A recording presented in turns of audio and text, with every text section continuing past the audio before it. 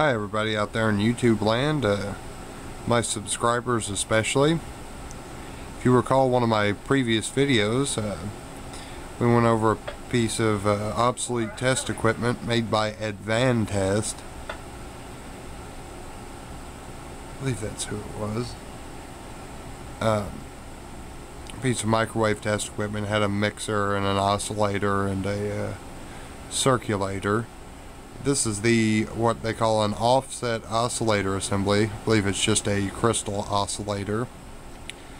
If you recall, what I said in my previous video was that I wasn't going to fool with this too much until I really, came up with something good to do with it.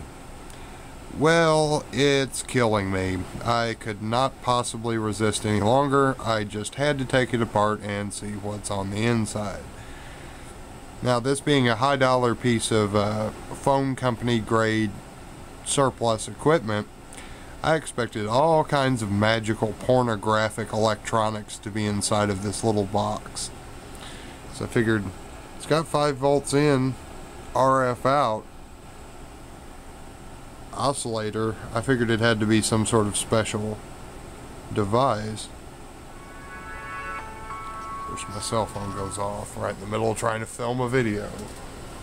Cell phone ain't gone off for an hour. Of course, it waits till I try and film a video to do something. Ain't that about a you-know-what?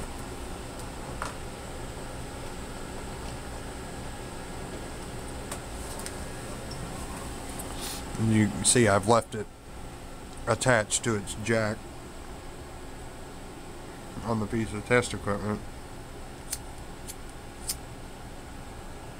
And I just unplugged one end of the RF cable and left it plugged into the oscillator assembly. Sorry for the jerky video. I just took this apart on this little old stool right here real quick because it was easy and good light and I could sit down and look at it.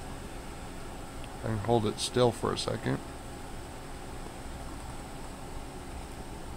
We will remove the cover.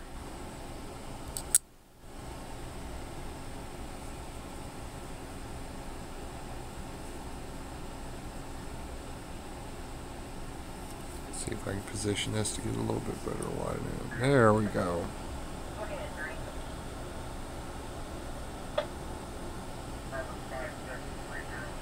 Don't know if you can tell or not, but that's a regular 50 megahertz crystal right there.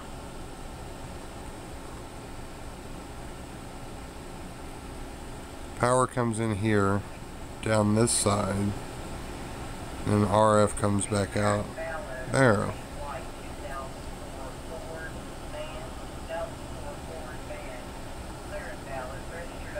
What appears to be a gas discharge tube right down there in the bottom left.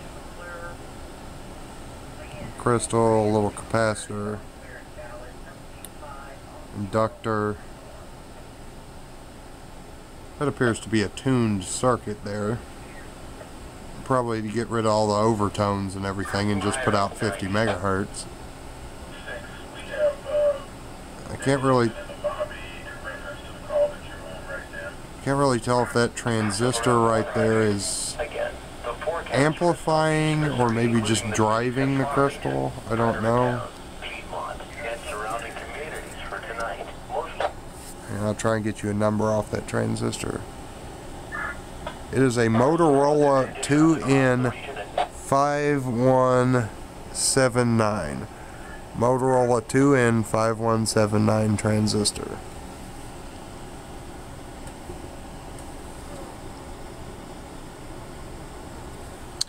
Crystal doesn't have a part number on it, or I'd give you the crystal part number. Gas discharge tube. 76 in Poplar Bluff. It was clearance 70. Johansson, I believe it is. There's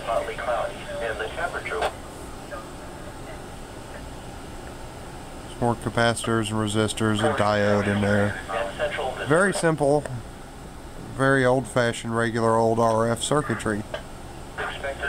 Very interesting. maybe I'll take this and show some of my more experienced and knowledgeable ham radio friends. One of them's a professional radio tech, so I'm sure he'll be able to tell me exactly what's going on in here.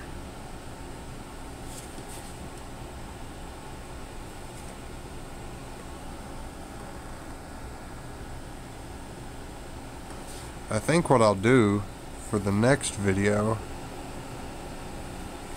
is I will put 5 volts on this, connect either the scope or the spectrum analyzer to that, and we'll see what this, give this thing a little poke around and see what it'll do.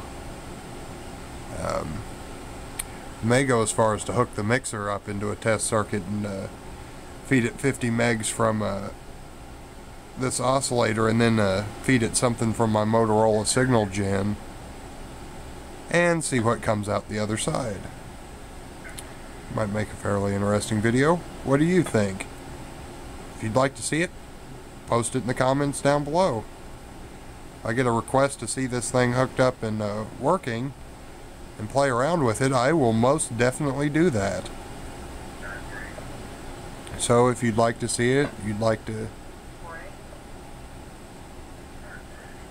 speak some of your knowledge, if you happen to know more about this circuitry, I'd be happy to hear it.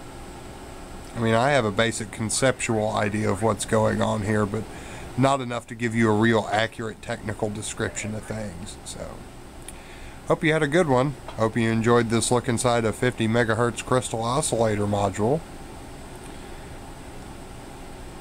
Have a good evening. Enjoy the rest of your time on YouTube, and come back for more RF and random videos from Radio Teledata. Thank you very much. Have a good one.